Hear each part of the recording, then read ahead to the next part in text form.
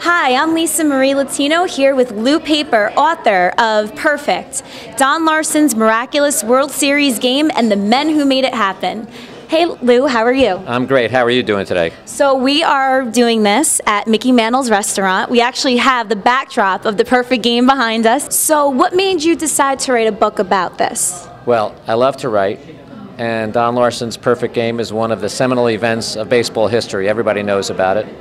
It seemed to me, though, that the prior accounts were missing the human dimension. So I wanted to tell a story not only about Larsen's game, and I was able to come up with a lot of new details, but also the stories of the 19 players who were on the field that day. Some of them are very famous, like Mickey Mantle, Yogi Berra, Jackie Robinson, but a lot of the players are not very famous, like Gil McDougall, Joe Collins, Jim Gilliam. And so I thought everybody's got a story, and I thought if you knew something more about the players, where they came from, how they got to be on the field that day, and more importantly, what did they think of this great, miraculous game that Don Larsen pitched. Now, how did you get to research and interview? I mean, obviously some of these players are deceased, so They're you not here anymore. Can't talk to them anymore. Right. But how did you have access to Yogi and to Don to write this book? Yes, I interviewed all of the surviving players. Don Larsen. I had met Don when I was at the Yankee Fantasy Camp, so that was in part the inspiration because I was familiar with him talking about the game, certainly. And I talked to Yogi and all the surviving players, although Hank Bauer, who's the Yankee right fielder, died after I talked to him. But I did talk to all the surviving players, and I talked to a lot of the other players who were on the team but not on the field that day. And then for those players who have passed on, I talked to their wives, their siblings, their children, Roy Campanella's, Gil Hodges, Pee Wee Reese, Jackie Robinson. So I talked to them, and they were able to give me a lot of stories and a lot of insight as well. Well, one of the most colorful Yankees was, of course, Mickey Mantle. We're at his restaurant today. Right. Tell us a funny Mickey story that you found in your research. Well, I'll tell you a funny Mickey story, and here's a story that just shows you the kind of guy Mickey Mantle was. This guy, I think, never really changed much. He was always a very humble guy, and I don't think, even after he became very famous, I don't think he ever understood the attention that people showered on him. And one funny story was, after he'd been playing with the Yankees a couple of years, he became, even before he had won his Triple Crown, he was attracting a lot of national attention. And the Chicago Tribune decided to authorize a book, a biography, the Mickey Mantle story. And they sent a reporter down to Commerce, Oklahoma, to talk to the famous Yankee center fielder. And when the reporter met up with Mickey, he was incredulous. And he said, "You mean to say the Chicago Tribune paid your expenses all the way down to Oklahoma just to talk to me?" So, I mean, that just shows you the kind of guy he was. What shocked you when doing this research? You know, whether it be with Yogi, whether it be with the Dodgers, what shocked you? What was the one thing that you learned from all this? How nervous the Yankees, a lot of the Yankees were on the field. We thought it was an important game. But Joe Collins, who is a veteran Yankee first baseman, been with the club for 10 years. And here is a guy who said, this was the most intense game he ever played in his entire 10-year history with the Yankees.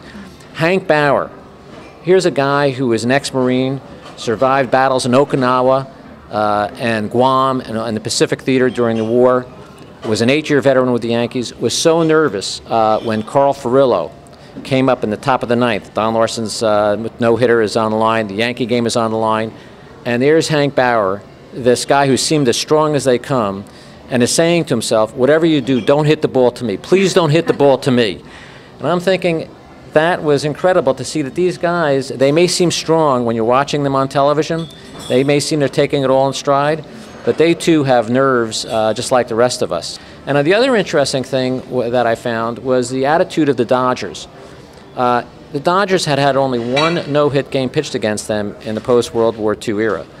And even when they were down to their last out, the Dodgers were circulating in the dugout saying, we can beat this guy, we just got to get somebody on base. They could not believe that they would be the victims of a no-hitter, let alone a no-hitter pitched by Don Larsen. So the guys in the dugout were still thinking they could beat the Yankees at that point. And so Clem Labine looks over to Roger Craig and says, "What do you think? If Don Larson succeeds in doing this, it'll be something we'll never ever see again in our lifetimes." And Roger Craig turns around to him, notwithstanding that the Dodgers are desperate to win the game, and says, "I hope he does it." And Clem Labine says, "You know what? I hope he does it too." And that was kind of shocking to me as well, to see that here are two Dodger players who are hoping that the rival Yankees beat them in this pivotal fifth game of the 1956 World Series. Sportsmanship at its best, I guess. There you go. People who understood the importance of history.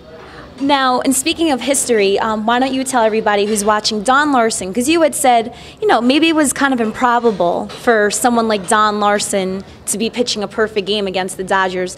Describe his career before that day. Well, Don had a very mixed career. He had started with the St. Louis Browns, moved on to the Baltimore Orioles, at one point where the Orioles had won 3 games and lost 21. But 2 of those 3 victories were against the Yankees. And when he joined the Yankees, he started to have some success. And during the 1956 season, he had started using a no wind-up delivery in the last month of the season, and he had won 4 straight games. And I think that's what inspired Casey Stengel to start him in the second game of the World Series.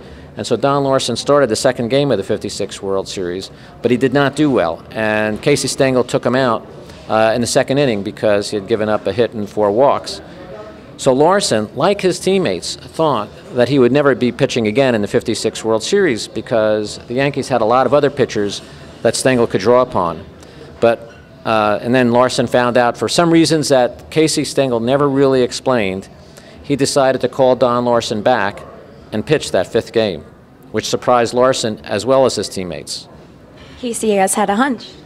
Casey Stengel was like that. A lot of people said they thought that he consulted some kind of crystal ball in making a lot of decisions. He would do some very crazy things. Well, Lou, thank you very much for giving us some insight on the eve of Game 1 of the ALCS. And hopefully your next book will be about the improbable 2009 Yankees World Series victory. That would be great, except it won't be improbable. I think people will say it was about time. It is about time. Well, thank you very much. Thanks a lot. And everybody, make sure you check out the book. It's called Perfect, Don Larson's Miraculous World Series Game and the Men Who Made It Happen.